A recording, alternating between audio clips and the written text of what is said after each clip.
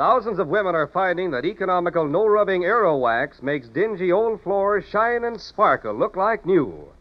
Just apply, and in 6 to 9 minutes it dries to a hard, lustrous waxed finish that saves countless scrubbings and polishings. Yet Aero Wax costs only 25 cents a pint at grocery, hardware, drug, and chain stores. Get Aero Wax, AEROWAX, tomorrow.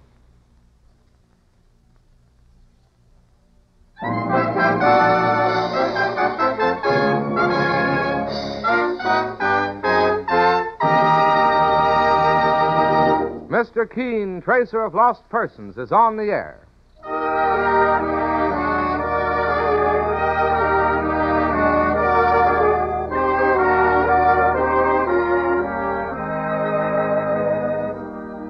Ladies and gentlemen, Colonos Toothpaste presents Mr. Keene, Tracer of Lost Persons, one of the most famous characters of American fiction and one of radio's most thrilling dramas.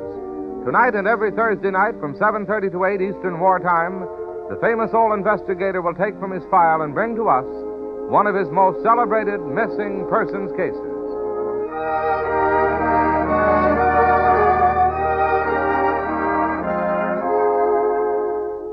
For perfectly clean teeth and naturally brighter smile, start today with Colonos Toothpaste. Safely, speedily, it helps your brush take away dingy surface stains that cloud your smile. Colonos not only makes your teeth look their best, but it tastes as bright as it cleans. You're bound to like it. Ask your druggist for Colonos.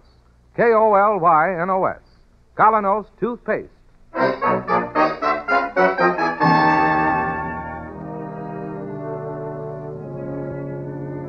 And now, Mr. Keene, Tracer of Lost Persons, who tonight brings us the case of the strange display.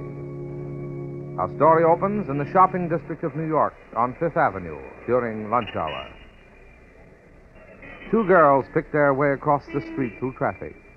They're heading toward the show windows of the smart Morley department store, now celebrating its 100th anniversary.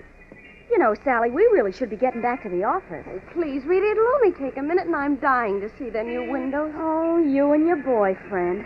Hey, look out for that taxi. Oh, I'm all right. You know, Jeff thought up this idea all by himself, though Mr. Barton stole the credit as usual. You and your boyfriend. Jeff was working on the display all night. This is sort of like an opening performance. Here we are. Yeah, if we can get through that crowd. I beg your pardon, sir. Would you mind letting us... Oh, thank you. Here, Rita, this window first. Okay. Oh, what an old-fashioned looking family. They're dressed in the style of 100 years ago, when the store began. Look at that. A whole family sitting in their 1844 parlor. That's Jeff's idea. You and your... Sally. Yes? Look at the old gentleman sitting by the fireplace. What about him? His white whiskers are falling off, and... It's not a dummy. It's alive. It's not alive. It's dead.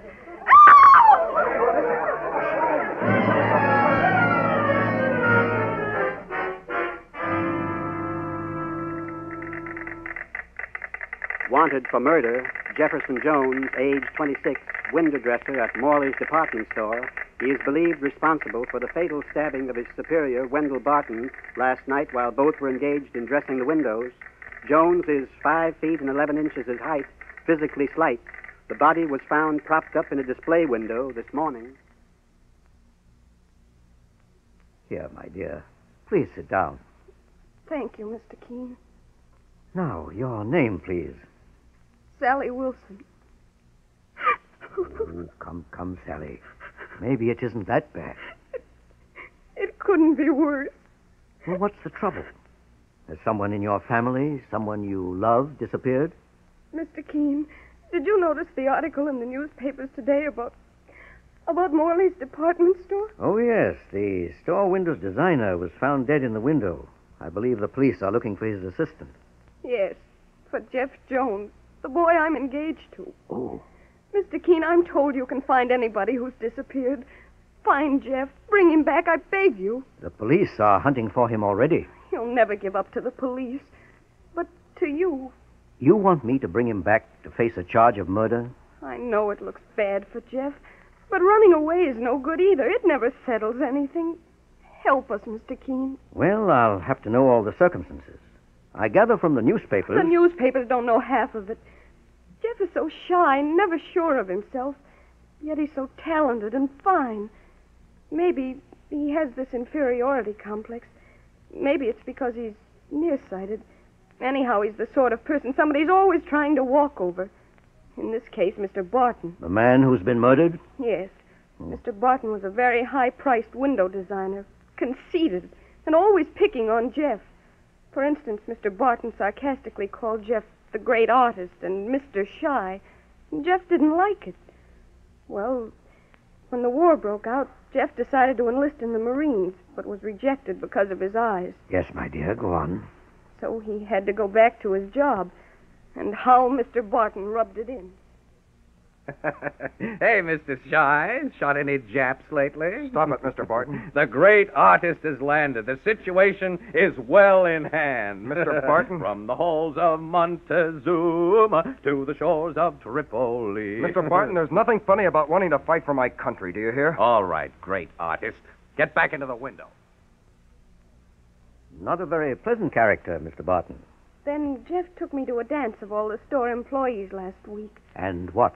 Mr. Barton kept telling me how pretty I was. He asked why I wanted to be engaged to a fellow like Jeff. A ladies' man. Well, that night Jeff was ready to hit him, but I took Jeff aside and told him not to mind. He kept talking of quitting. Oh, it's no use, Sally. I can't work with that guy. But, Jeff, darling, they're giving you a raise next month. Everybody knows how good you are. Me? I'm just a nobody. Stop running yourself down, Jeff. Believe in yourself the way I do. Sally, you're swell. You always make me feel so good. So important. To me, you're the most important man in the whole world. Sally, how soon can we get married? Anytime, Jeff. Next week, if you want. Okay, baby. Next week. And I'll try to forget about that guy. So you were getting married this week, Sally? Yes, Mr. Keene. But now this has happened. Mr. Barton has been murdered. The police are looking for Jeff, and I've got nobody to turn to but you. Oh, find him, Mr. Keene. From all you tell me, Barton was a miserable man to work for. Jeff had very little reason to like him. Yet, if Jeff comes back, he faces a murder charge. I know it. But bring him back to me, Mr. Keene. Then we'll face what comes after that together. I know he's innocent. One moment, my dear. Hello, Mike? Get ready to leave the office with me in 5 minutes, please. Where to? The morgue. To the morgue? Yes, to look at the body. In working in a case like this, Sally, I'm taking nothing for granted.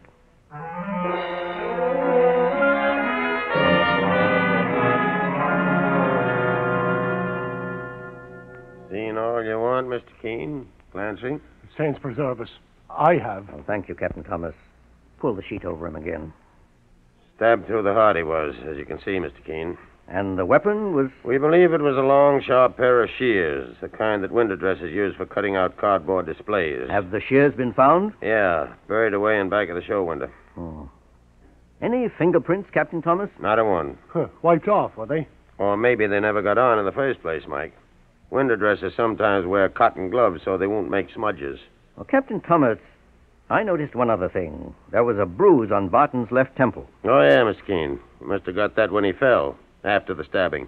No fracture, though. Then only the stabbing killed him. That's right. Well, thank you, Captain. Mike and I will be getting along now. Glad to have seen you. Well, boss, where to now? To the Morley department store to ask more questions.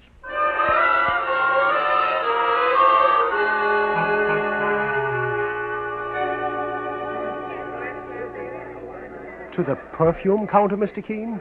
Yes, Mike. Over this way. Right by the window where Barton met his death. Well, what'll you be wanting with perfume, Mr. Keene? I want to talk to that young lady who sells it. Oh, a blonde. And very razzle-dazzle. Mike, keep your mind on business. Oh, miss. Yes? Can I help you, gentlemen? Perhaps.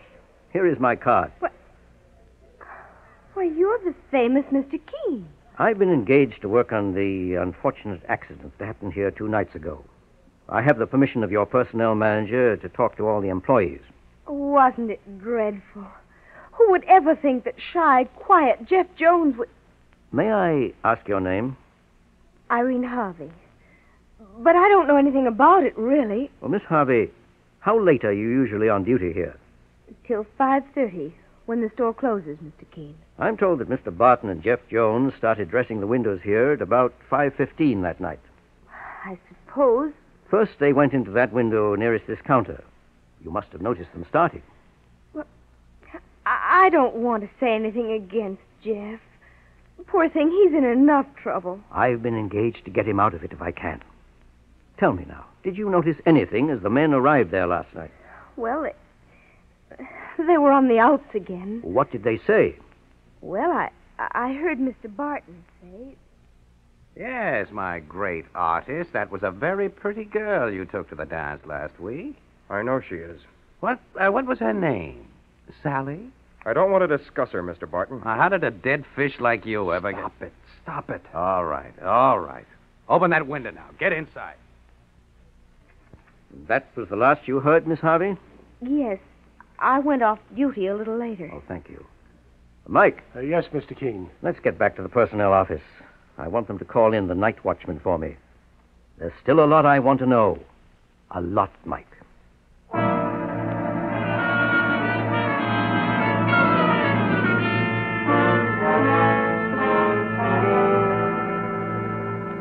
You're the night watchman? Yes, sir. Bill Hankey's my name. I gather that on the night of the murder, you were making your usual rounds of the building? Oh, yes. In the course of the night, you passed Mr. Barton and Jeff Jones several times. Did you see them fighting at any time? No, sir. Nor did you see the actual killing? I was probably on one of the upper floors. Well, after the killing, it must have taken 5 or 10 minutes to dress the dead body of Barton in the dummy's clothes and prop him up in that chair in the window display. I suppose.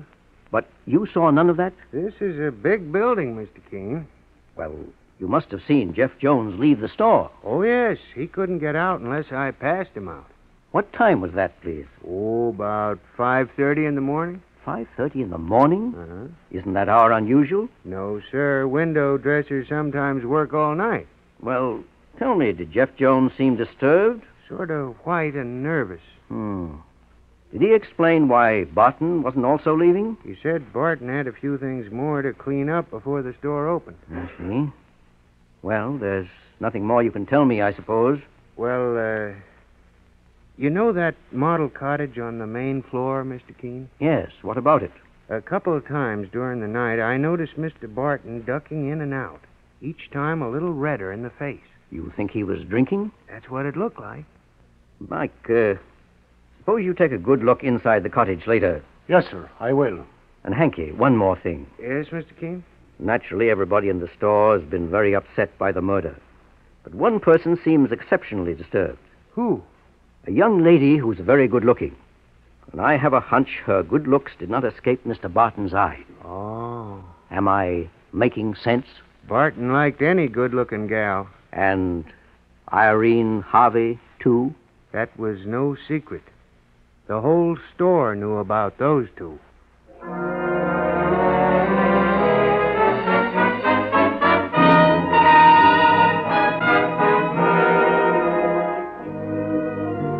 And so Mr. Keene makes an interesting discovery in the case of the corpse found in a department store window.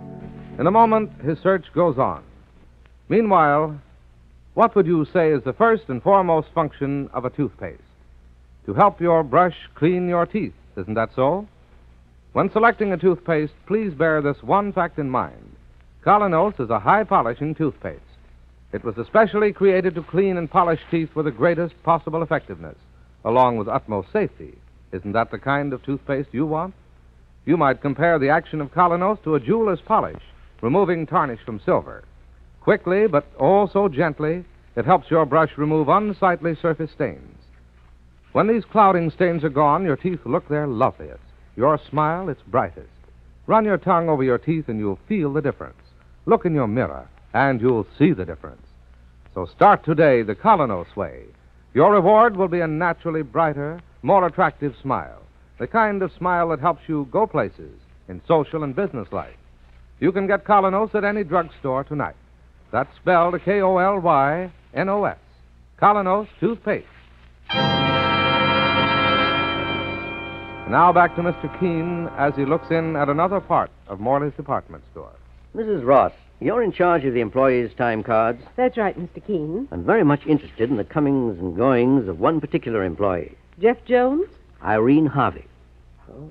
Would your record show what time she left the store the night of the murder? Oh, yes. At 12 minutes after 6. Hmm. But right after punching the clock, she turned and went back into the store. She said she'd forgotten a package. Oh? When did she come out again? Well, that I don't quite remember. There was quite a crowd leaving at that time. Oh, boss, Mr. Keene. Hello, Mike. One moment, please. Boss, this is very important. What is? Well, come downstairs to that model cottage. There's something I want to show you.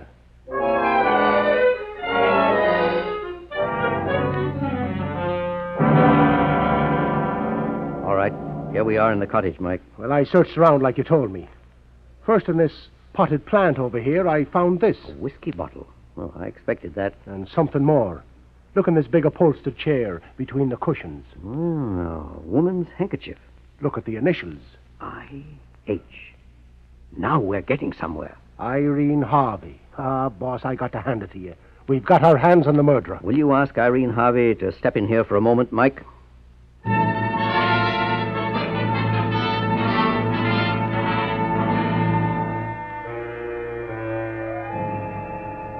You stabbed him, Miss Harvey. 'Twas your work. No, I had nothing to do with But it. all the evidence shows One that... moment, Mike. Not so fast. Miss Harvey, Yes, Mr. Keene. all the facts show that after checking out the night of the murder, you came back and hid yourself in this cottage. All right, I did. Why? To talk over something with Wendell Barton? We were engaged, you know. Engaged? Yes, in secret. With his idea to keep it secret. And then lately his eye began to rove. He stopped taking me out. Wouldn't even talk to me. So you stayed here that night to talk to him? Yes. At times he could be charming. But that night he was drinking. And all he would say was, Sorry, Irene. Our time is just up. Wendell, you used to say I meant the whole world to you. I meant it then. Wendell, you're interested in somebody else now, aren't you? Not especially. Jeff's girl. That girl, Sally. Never heard of her. You met her at the dance. You've had nobody on your mind since then but her. Oh, no, darling. You mean she doesn't mean anything to you? I mean, she isn't the only one. Wendell, you're horrible. I won't let you do this to me. I won't let you throw me away like an old coat. I won't. And with that, you stabbed him. I felt like it, but I didn't. Well, what did happen? Jeff called him back to the window display. Huh. It's true. A moment later, I heard the sound of scuffling. Wendell knocked Jeff down. When he got up again, he had a thick slat of wood in his hand. Wendell laughed and said, Cut it out, you poor fool. Stop playing Marine. I'm not going to let you make remarks about Sally. Put down that slat. No, I've had enough from you. All right, I'm coming for it. He's out cold. Barton. Barton. I guess I've killed him. I didn't stop to watch anymore. I sneaked out of the cottage and went upstairs to the employees' lounge, Mr. Keene. I stayed there the rest of the night. And that was all you saw, Miss Harvey? That was all. Huh. A likely story, boss. Sure she killed Barton? No, Mike. She did not.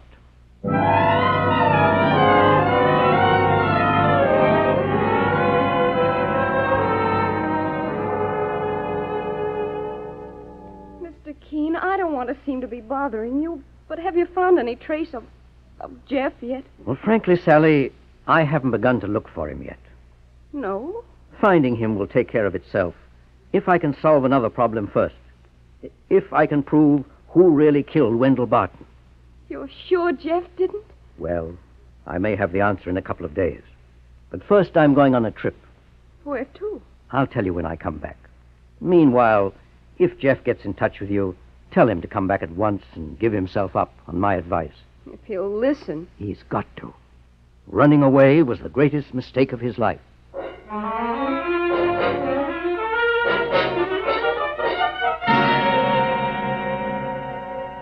Oh, yes, Mr. Keene. I've been personnel manager here for 20 years. And you remember Wendell Barton? Of course. He did some very outstanding window designs for us. And why did he leave, Mr. Riley? Too much of a ladies' man. Oh, I could tell you a story, Mr. Keene. Barton left our store in a terrible hurry. On account of that trouble, Mr. Riley? That's right. Walked off a couple of weeks before Christmas. What a scandal. And the other person involved in that incident? Didn't stay very long either. Went just about a month later. Well, thank you. Now I've got it.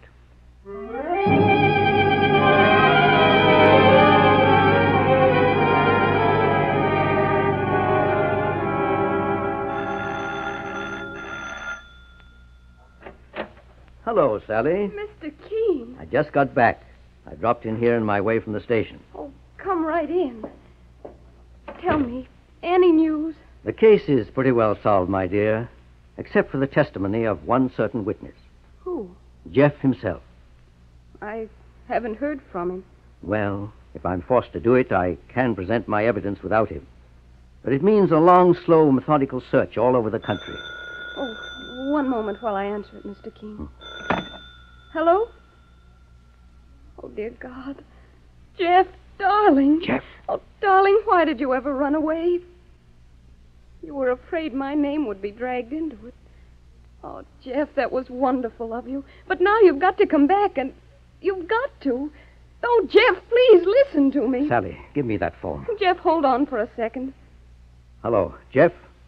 No, you don't know me. My name is Keene. No, this isn't a trap. In the name of heaven, don't hang up. Now listen to me.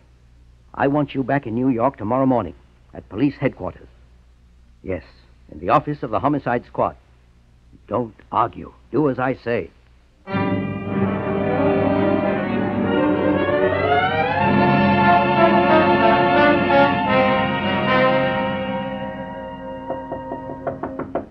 Come in. Oh, it's you, Mr. Keene. Good morning, Captain Thomas.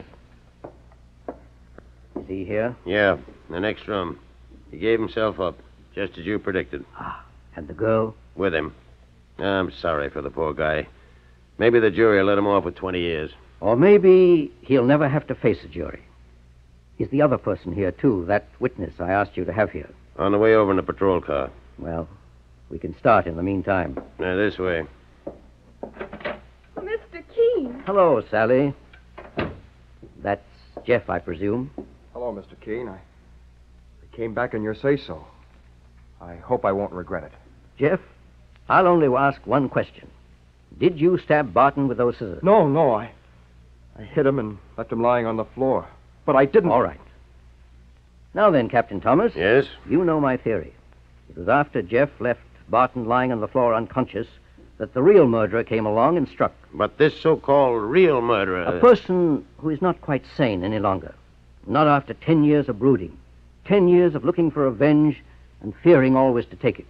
I don't understand, Mr. Keene. As we all know, Barton was a ladies' man. 10 years ago, in a department store in Buffalo, there was another incident.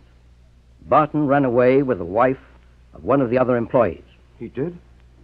Soon after, she killed herself. Oh. Well, for 10 years, the husband of that woman has haunted Barton like a ghost. For 10 years, he has followed Barton from city to city and store to store, waiting for revenge, physically afraid of Barton and hating himself for being a coward. And he was in the store that night? Very much so. Come right in. They said you needed me for some evidence, Mr. Keene. Yes, indeed. This is Bill Hankey, the night watchman at the department store. Oh, sure. Hello, Bill. Hello, Jeff. Hankey, I'll come to the point.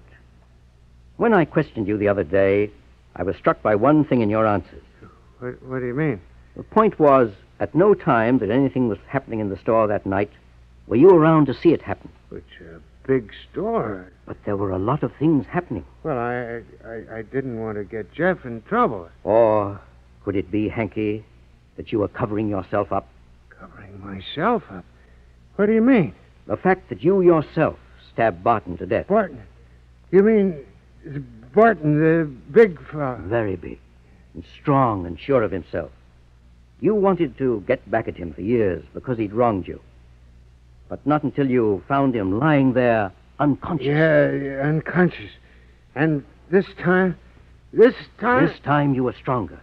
This time there wasn't any chance of his beating you down. And so you picked up the scissors. He had it coming to him. I waited 10 years. And then I got him. But you won't get me. There he goes from the door. He won't break out of police headquarters. They'll get him downstairs. Captain. Yes, Mr. Keene. I have the feeling that a psychiatric hospital would be a better place for him than a cell, poor man. Yep. You're right. Mr. Keene. Yes, Jeff? I see now that I should never have run away. Sally could have told you that. She's a wise girl. You proved it, Mr. Keene. I owe you my life. And what you make of it in the future, you owe to yourself and Sally. You've got a great deal of talent, from all I understand. Well, don't hide your light under a bushel. Well, sir. I know you're not going to fail. And there's nothing like having a wife who believes in you fully to make you believe in yourself.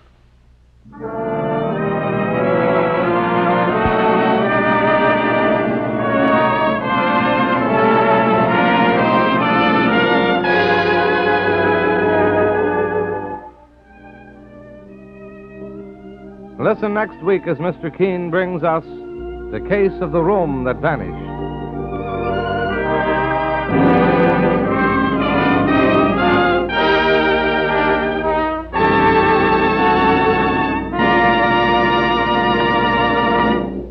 Have wartime conditions made a difference in the taste of your dentifrice?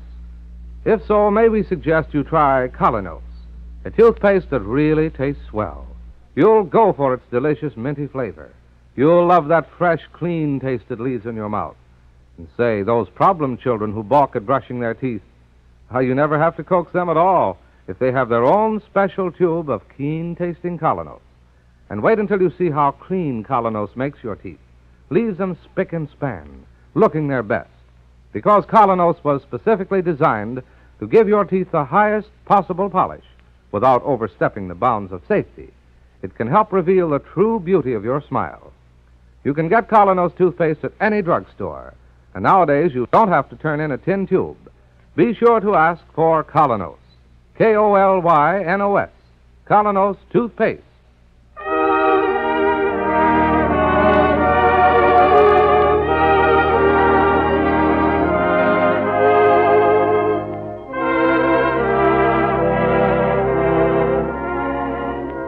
You've been listening to Mr. Keene, Tracer of Lost Persons.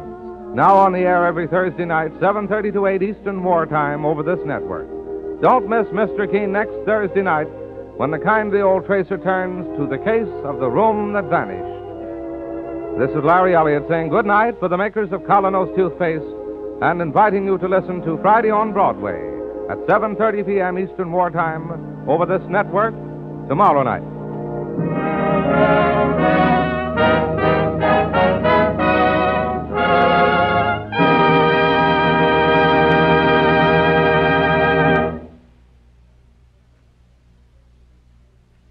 Ladies, there's a wonderful new way to make floors sparkle like new in 6 to 9 minutes flat. Use Aero Wax, the self-polishing wax that goes on in a jiffy, dries without rubbing. Its marvelous high luster adds beauty to your rooms, saves countless scrubbing. Yet it costs only 25 cents a full pint.